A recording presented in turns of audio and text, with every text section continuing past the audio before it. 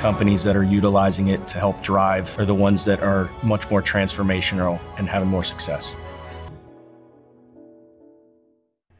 Hey, what's up YouTube? Jeremiah Hersey here, and this month is Breast Cancer Awareness Month. I'm wearing pink in this video to help spread awareness that breast cancer not only affects women but men as well, and so I'm just trying to do my part to help spread awareness about breast cancer. This video is the third video in my No to Pro series. Today we're going to be talking about how to remove values from a column and also how to remove columns from within side of the Power Query editor. And we're going to jump back right where we left off inside the Power Query editor. So if you want to download the No to Pro file, it's in the link in the information section down below the video. Feel free to click on that link and download the file if you want to follow along. So let's go ahead and get started. Once again, as I talked about last time, anytime that you're working inside the Power Query editor, you're going to get this little notification that there are pending changes that have not been applied. And to get back inside the Power Query editor, we're simply going to select the Transform Data button. Okay, so this button right here is going to take us inside the Power Query. So, like I said, I am going to keep these videos relatively short. One of the first things I want to talk about is anytime you go into the Power Query editor, you're going to notice that it gives you the option to refresh your preview. And so there's several ways to do this. You'll either get this UI pop up that's going to ask you to refresh it. You can also refresh your preview with this UI button here at the top. So on the Home tab, you can refresh your preview or refresh it from this little information right here. Now we know the information is going to stay the same because it's coming from an Excel file. The information has not been changed or nothing's been done to the file since our last video. So this video is all about how do we filter out values within inside of a column. How do we remove columns that we do not want? So there's several ways to do everything within inside the Power Query editor. You have to decide what way you like the best. So I can select individual columns by choosing the column header at the top. Holding down the Control key, I can multi-select multiple columns here.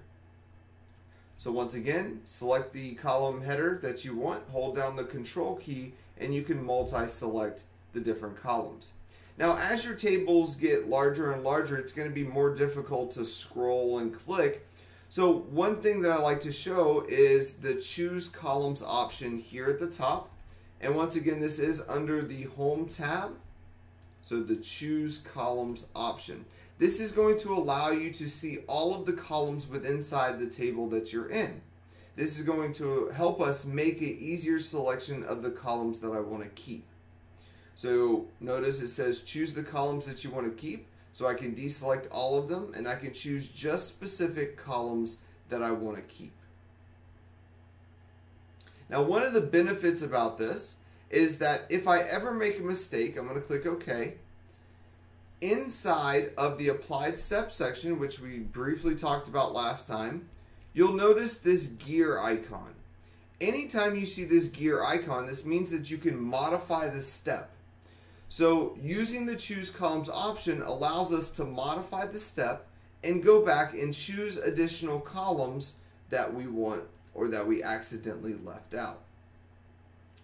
Now, the only way to remove a step, and we talked about this last time, or to make changes is through the Applied Step section. So if I want to get rid of this step right here, I have to choose the red X. Okay, so I'm going to choose the X here to remove that step, and my table is now returned back to its original position or original state. So let's say that we want to delete a column a different way. So if I hit the delete button here on the color column, you're going to notice that the column is going to disappear. But notice the difference. In the Applied Step section, there is no gear icon that allows me to modify this step. Once I click delete on the column, that step is set. So the only way to get that column back is to click the X within inside the Applied Step section. So you can just click the delete button, but it is recommended that you use the choose columns option so that you can modify the step if you need to go back. So let's go ahead and remove some columns from this stock item table. So if you scroll all the way to the right within inside of this table, you're going to notice the valid to column. Now we talked about data typing in the last video. We said that this ABC123 is the wild, wild west of data type. So it could be a text, it could be a number, it could be anything. So one thing that we want to make sure of is as we validate this data that we data type our columns properly. Now we're going to end up removing this column, so we don't need to remove the value, but we could replace it if we want to. So what we're going to do is we're going to use the choose columns UI since we're just going to be removing these columns, and we're going to keep a majority of these columns here. So we're going to go to choose columns here at the top, and I'm just going to deselect the last 4 columns. So I'm going to keep everything else except for the last 4 columns. I'm going to click OK. And now those columns have been removed. So it's very easy to remove columns within inside of a table, but what about filtering within inside of a table? So let's go over to our color column here at the top.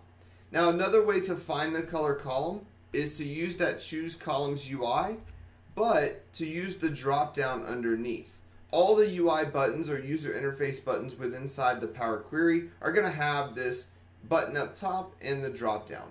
If you use the go to column option, this will allow you to see all of the columns within inside of the table, and you can choose the one that you want to navigate to. I select color and click OK, and notice that it brings me to the color column. Now the last thing that we're going to do in this video is we're going to filter out values. To filter out values, if you click the drop down arrow within inside of the column, you will see all of the unique values within inside of this column. To remove one, such as the NA, you can uncheck the value within inside the drop down and click OK. This will remove all of the NAs. So we've talked about how to filter. Okay, so the drop down arrow allows us to filter and sort within inside of a column. We also talked about how to remove columns as well just by clicking delete, or my recommended method using the choose columns option. Well, I want to thank you so much for joining me in this video. And if you like this video, make sure you give me a thumbs up and subscribe to my channel for more content. And don't forget, it is Breast Cancer Awareness Month, so do a little bit of research and see how it affects people in your area. Thank you so much for joining me. I'll see you in the next one.